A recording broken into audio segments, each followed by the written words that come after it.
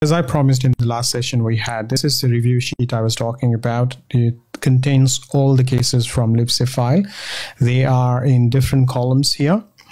The cases are in the column called case description and the case number is here. So basically how I used this was I listed all the cases in the columns here along with the diagnosis and the case number.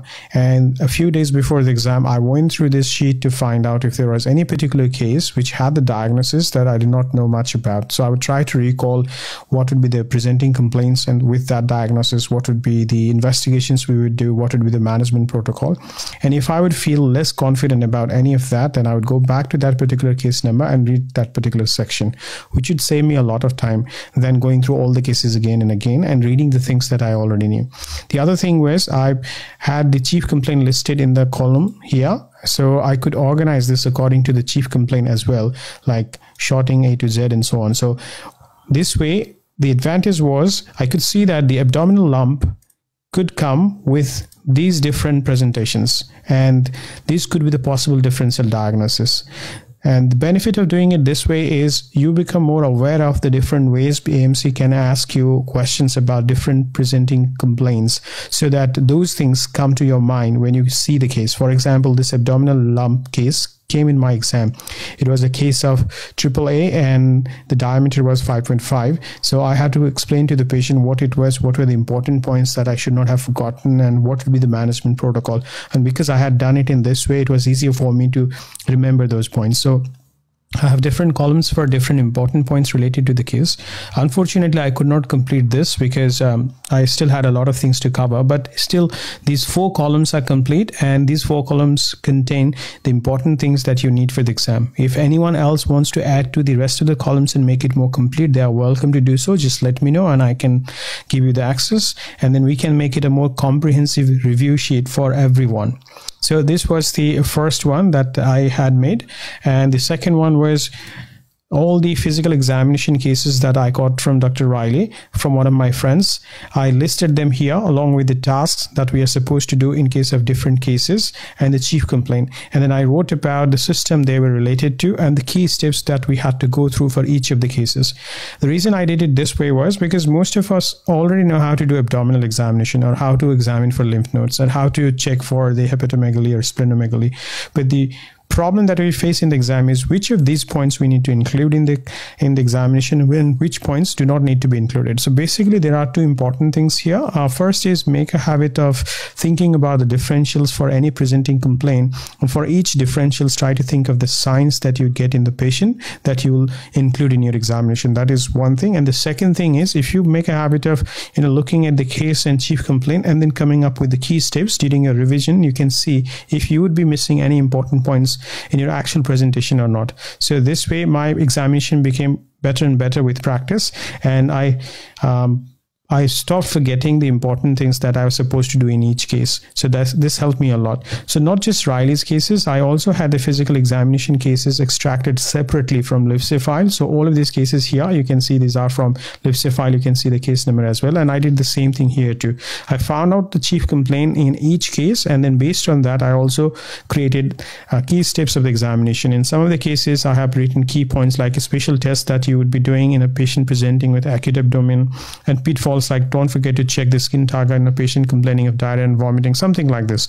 And again, as I said, that I could not complete it, but this was my intention. My intention was to complete it and then use it for revision.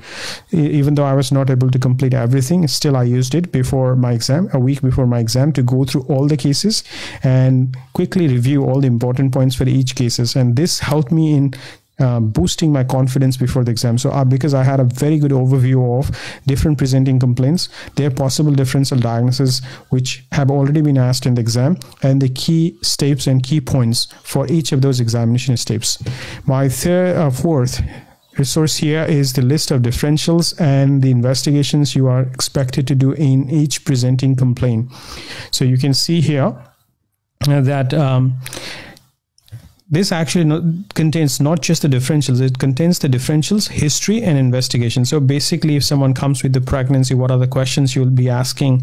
If someone comes with hearing loss, what are the questions you'll be asking? So this is basically just the differential diagnosis expanded to include the questions that you'll be asking. But because I was doing it in different ways, it was helping me to, connect the dots between different approaches.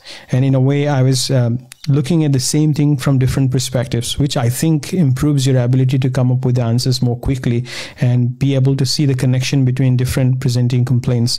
And that way it becomes easier for you to create a good answer in the exam, even if you have never seen that case before. So basically it contains differential diagnosis list, contains the list of questions that you need to ask for different presenting complaints, and also the investigations you'll be doing for different presenting complaints to rule in or rule out different possible diagnoses. So you can see that some of the rows I have highlighted in yellow because these were the ones where I was missing points or I was making mistakes. So this way you can do the same thing. You can also highlight the rows which you find more troublesome and then focus on them more so that you become more confident. The investigation tab is the one that I could not complete in time, and I actually did not review this one. But basically it contains different kind of investigations you are expected to interpret in the exam, like ECG, chest x-ray, with the possible diagnosis that they have asked in the exam. And the last thing that I did was, with the help of the data I had from LibSafe file, I tried to create this pie chart where you can clearly see that the most commonly asked presenting complaint in our exam is abdominal pain, followed by chest pain, RAS, and loss of consciousness. Now, if you ask me how valid this distribution of case is, then in my exam, I had a case of abdominal pain, I had a case of chest pain, I had a case of RAS, and I had a case of loss of consciousness as well.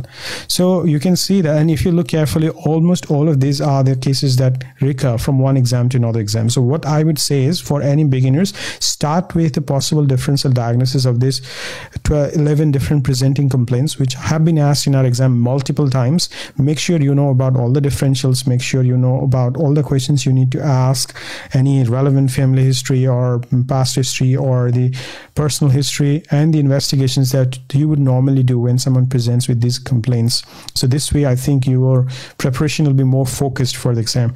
Now, in addition to this file, I used Anki quite a lot, and I used Obsidian mind maps quite a lot. I will be talking about those two things in my upcoming videos. And if you have any question about anything I mentioned in this video, please feel free to ask me in the comments. Thank you.